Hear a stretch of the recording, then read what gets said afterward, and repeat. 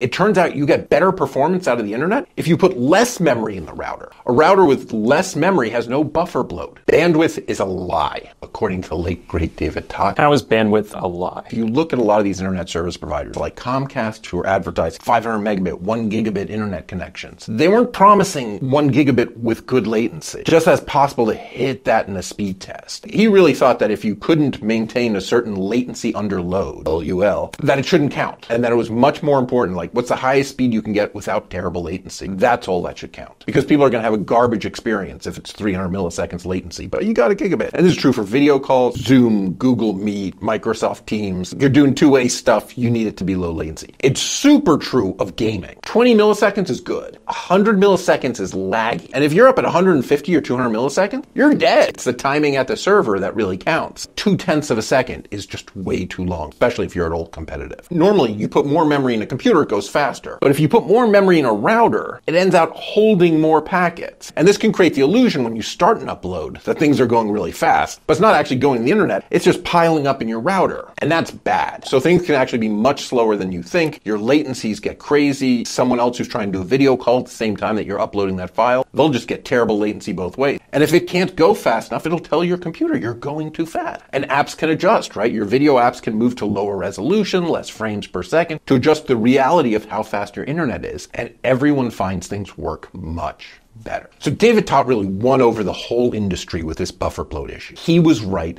and internet service providers like Comcast made big changes, spending millions of dollars changing how their system worked to make sure that you get low latency, even if in some cases that means your speed test results aren't quite as good, but your actual experience is better. And at Speedify, we certainly took it to heart. It's really important for us to avoid any buffer bloat because we're trying to combine your internet connections. So if one of your connections has too much memory and we're sending packets to them and it's just piling up in memory, we don't want to end up thinking that that connection is too fast. We want to know if it's slowing down so we know it's time to go give traffic to your other connections so that we can really deliver to you the speed of all of them added up. So we're hardcore on this. In conclusion, I want you to subscribe.